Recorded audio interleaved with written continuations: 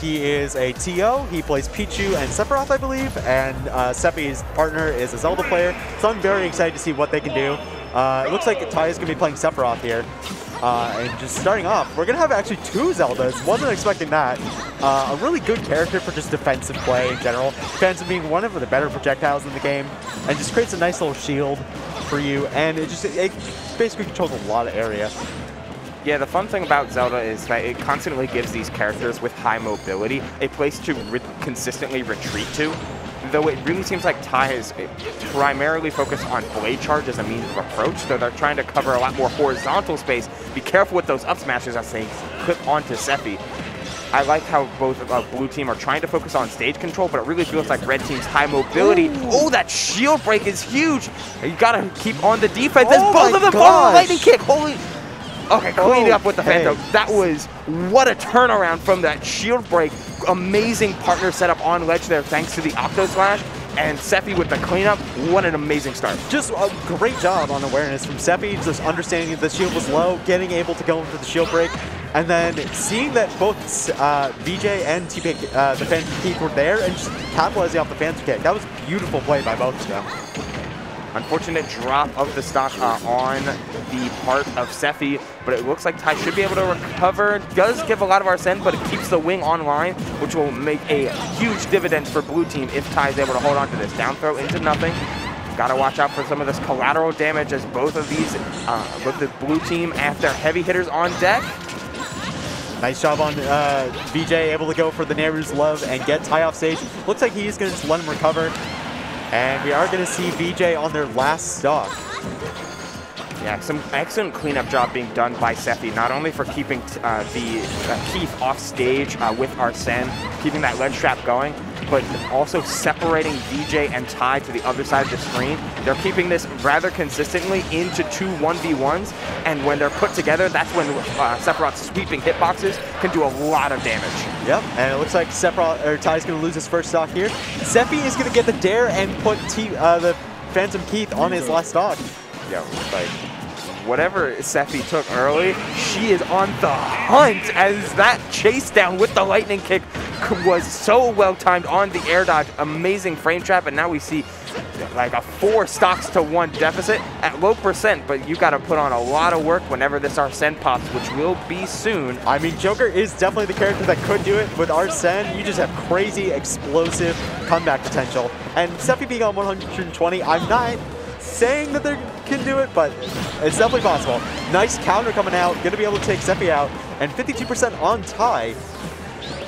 They're playing it super well, missing the upper afterwards, kind of reliant on this Tetrakarn. It's high risk, high reward, but sometimes you need to go for some of those crazy plays.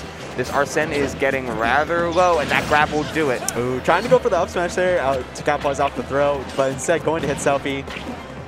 TPK, not in a good spot. Gonna get hit by the Phantom. Not quite dead though. Oh, and now they're going out for the edge guard as well. Despite the air dodge being used, that was, okay, the same coverage every time. When you see Sephiroth sitting there, charging up smash, which Ty did every time that its TPK grabbed ledge, it forced an action out of TPK. If they were getting pressure. Like this up smash right here, what this setup does is it has Sephie react to jump, and then this up smash should cover anything from neutral get up to roll. But the problem is TPK could have just stayed here and done nothing at all. Just waited for the up smash to roll out and seeing what they did afterward. You are susceptible to a little bit of things like Sephiroth down tilt, but you survive for a little bit longer and give yourself a little bit of time to adjust to the situation. But yeah, overall, it was just like a really good coverage by both of them. Like, you have this giant hitbox and barely missing that. I'm actually a little bit shocked, but Sephie was able to capitalize off of it. Looks like for game 2, we are going to be going to Kalos. I like the open area. It's definitely going to allow for Zeldas to kind of space out more and for more defensive play. The platforms are going to be good to extend your horizontal. Looks like Sephie has already taken VJ off stage and able to get Phantom. Might take the stock, not quite. Yeah, the problem, the good and bad things about Kalos, as Sephie does take the first stock, not even being touched yet, The problem and the good things about Kalos is that if you have two players that are very confident in their own sustainability, you can survive for a very long time and separate this into some very strong positions on ledge. But the problematic part of this comes in the fact that supporting your teammate becomes that much harder. As we saw in that first stock, VJ had no support throughout the entirety of that first stock, and it really seems like they are getting overwhelmed in the ditto. Yep. And it definitely seems like we were talking about earlier, they are just kind of going to these 1v1s, and I actually think that if you're Joker and Zelda, you're going to want to not keep in those 1v1s. I feel like Zelda kind of capitalizes more off of just keeping your partner at bay, and Joker can just gun camp. So I feel like you just kind of want to play a little bit more defensively and not just kind of rush in. They're going to need a change in strategy of, in some regard, whether that be keeping closer together, like you say, or trying to capitalize more on Joker's explosive movement. Down 6 stocks to 4, and BeautifulJosh already on death's door once more. You have to change something up if you're looking to take out this game, as BeautifulJosh loses their second stock in turn. Finding the finisher on either of these two, we're not quite, especially Sephiroth, who's not known for their survivability. Ty and Sephie are doing an amazing job of just utilizing the counterpick to their own advantage. Yeah, as the down air comes in, yeah, you gotta watch out for that trap coming out from a lot of Sephiroth players. They'll just do jump, get up, down air, and it's gonna catch a lot of people trying to chase you. It's actually insane, like how much that dare can cover, and it's so scary. Like if you get hit by it, you're dead. It's just insane. Look at these percentages, by the way. Like 195 on Ty, and the counter does get reflected. I like the idea of drop shield counter, but I mean, the Nehru's love. You definitely got a lot of mileage out of your stock, and especially Sephiroth, like light as Pikachu and Olimar, that is crazy to be living to 200%. So, you know what? Can't even complain here. Yeah. You're not mad at all, especially with that up B out of shield, the Furor's win, almost finding the stock on the up air. Yeah. At this point, you're basically just watching out for either Joker's counter, whether it be the Rebel's Guard or Tetrakarn, or the defensive option from BeautifulJosh. There's not much otherwise that's going to really be able to mount this comeback, especially with a team kill like that. Unfortunate, but overall, we're going to see the same scenario, 2v1 coming out. Sephie finally losing their first stock. Let's go. DJ 100% on them. It's not looking great.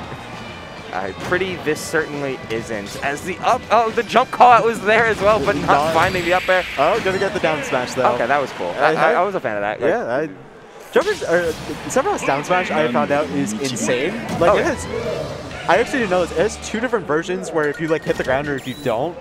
So if you hit the ground with it, it creates like a rocks like fly up, and then it's gonna create a hitbox around that. Right. And it's massive. Yeah, they gave Sephiroth enough to be good, but he's also, like, especially in singles, a little bit more punishing to play. Yeah. Which keeps him relatively balanced, but make no mistake, Sephiroth is broken. I think overall he's probably the most balanced of the DLCs. Like, not super bad, not super broke. It's hard. It's hard, especially with the DLC takes. But I do like how, especially in this last replay, you get to see the true confidence between blue team.